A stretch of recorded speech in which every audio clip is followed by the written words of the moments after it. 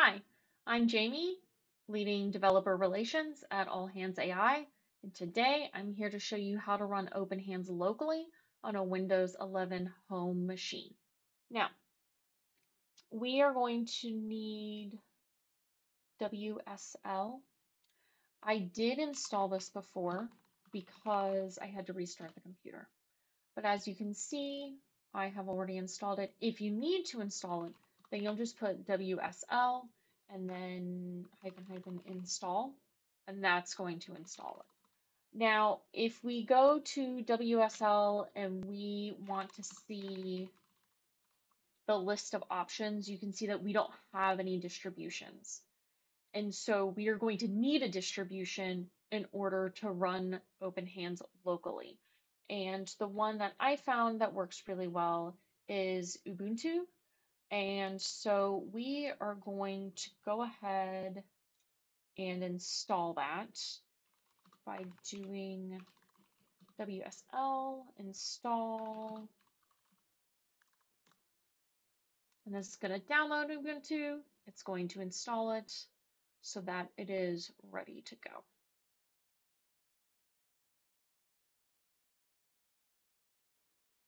Okay, and then you're going to need to create a user account.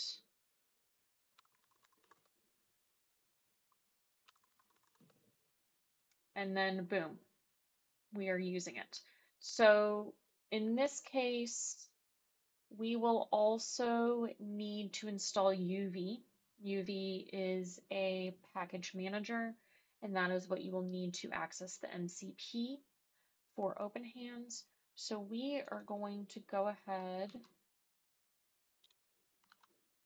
and install UV.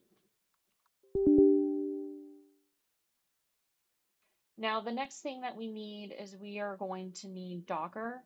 So I am going to go to Docker and download and install.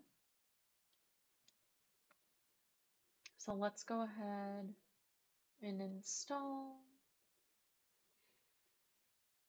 In my case, I'm going to download the AMD version.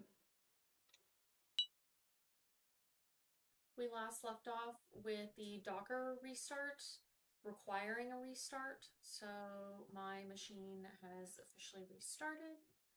And as you can see, Docker is ready to go.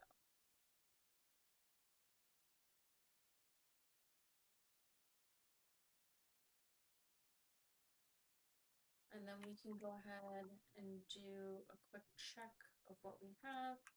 So Docker installed, correct. And then as you can see, there's two different distributions. We have Ubuntu and we have Docker.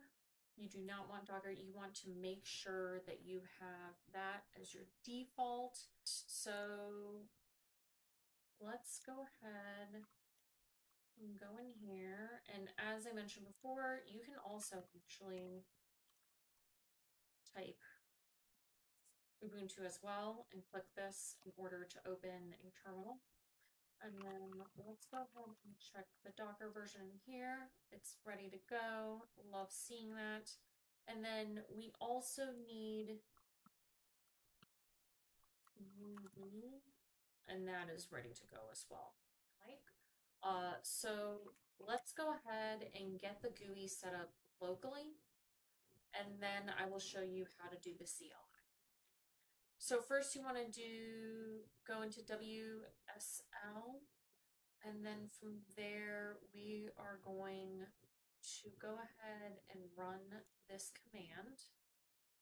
The first time you run this, it's going to take a while. The next time you run it, it will not take as long. I have already run it, so it is not going to take super long to get up and running. As you can see, it says unicorn running. Once this is running, then you can go ahead and check out localhost. And I'm going to pull this to the forefront. You can check out different LLM providers. There's a very long list. You can stick with OpenHands. That's what I typically do. Then from there, you can pick a model that you want. We have multiple models available. more model options than if you were using the cloud version, the browser online version. I'll do GPT-5, and then you can select your API key. To get your API key, you can click for instructions to learn more, or you can go into your settings on the browser in the cloud version, and that is how you run it locally using UV.